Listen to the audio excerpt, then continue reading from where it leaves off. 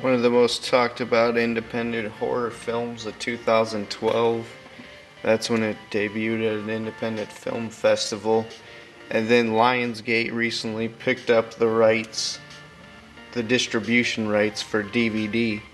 But a release date for the DVD hasn't been announced. But the few people that have seen it are already kind of trashing it. Let me introduce it more before I talk about it. The reason why it got a lot of hype is because it's the directorial debut of Danielle Harris, who is obviously the Scream Queen legend. More like she's a veteran Scream Queen because she's still active. She played Jamie in Halloween, as we know. Then she was also in Rob Zombie's two Halloween films. And then she was also in the next two Hatchet films, Hatchet 2 and 3. She basically did this movie with her friends. It was even written by Alyssa Lobit, who's a writer and also an actor in this.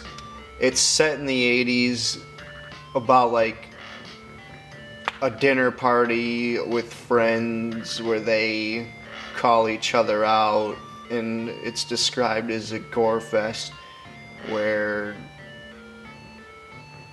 you know, they call each other out on their betrayals and deceit and lies. And it ends up a bloodbath, from what I understand. There's about a 13-minute interview with Danielle Harris talking about it. There's a few images on it as well. It's almost overly 80s, like they tried too hard to make it 80s and it just becomes tacky, like an attempted music video. It was filmed in 10 days. It's described as also a horror comedy. When it gets a release date and whatnot, I'll put that in the description below so you can check that out. I'll let you guys know. And there is like a 1-minute teaser trailer that has Kane Hodder as like the limo driver that I'll put in the description so you can check that out also. This was JBM from VillainNews. Click on my channel for more horror and comic book movie videos.